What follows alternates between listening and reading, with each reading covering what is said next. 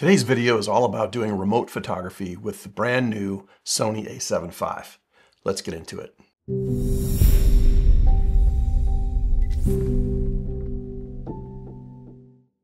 It's very exciting. I'm really glad that there's now a kind of a reasonably priced camera that will work great for sports photography and birds in flight and nature and all the kinds of things that we like to do with a fast camera like that, especially with pre-capture. One of the things people will do with this camera is they're going to use it for remotes because it's so much less expensive than the A1 Mark II or the A9 Mark III.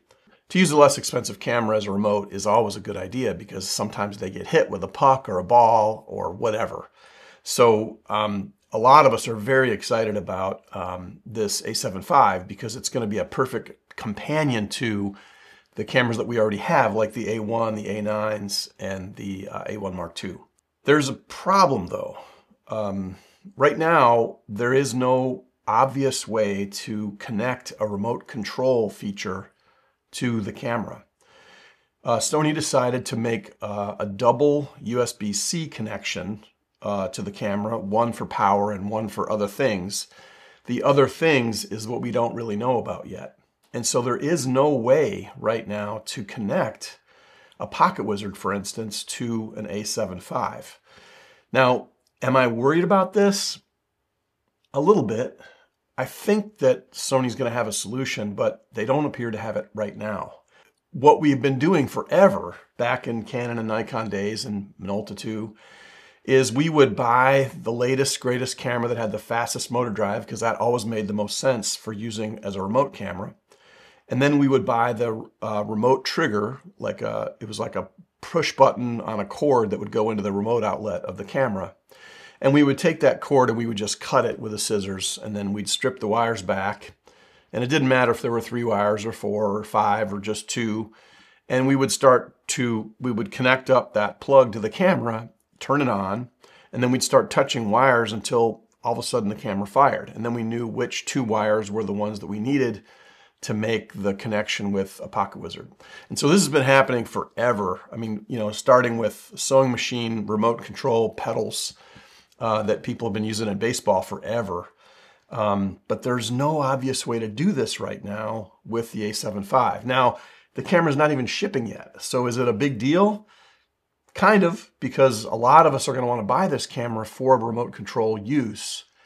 And that there's not a solution apparent right now is a little concerning. But if they can make a camera that's sub $3,000, that's 30 frames a second with pre-capture, they can certainly figure out how to make it remote control fire.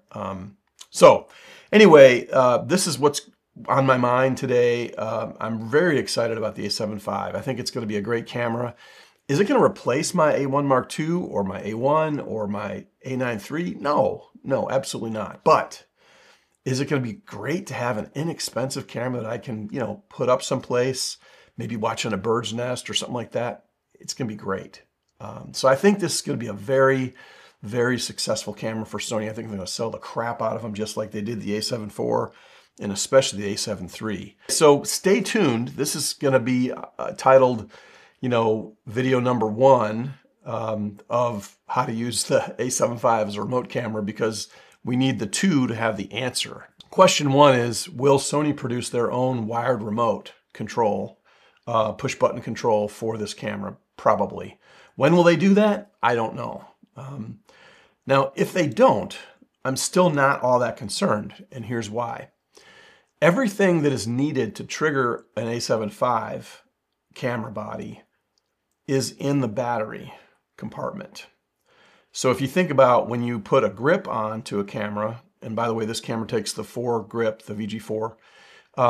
When you have to take the battery out of the camera, you take the battery door off, then the grip itself has that big long protrusion that goes in and hits those contacts.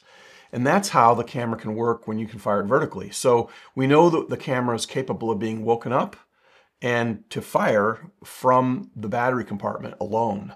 So maybe what we need is like a dummy battery that has a mini phone plug in it.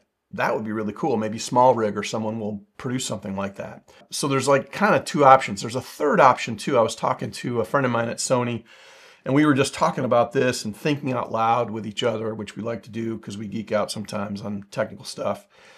And he mentioned the possibility that they could use the HDMI outlet as a remote trigger as well. And that kind of makes sense too. So even if there's not an apparent thing from Sony right now, I'm not terribly worried about it. I just want somebody to make it possible for me to use this as a remote camera at some point in the future. I've got a big track meet, workshop coming up in April that I'm really hoping to be able to utilize the A7V as a remote camera for like hurdles or whatever, just, steeplechase, obvious places to use a remote camera. So I'm hoping that that will happen before then. But stay tuned. And as we figure out how to get a Pocket Wizard to connect to the A7V, I'll definitely let you know about it. Thanks so much for watching.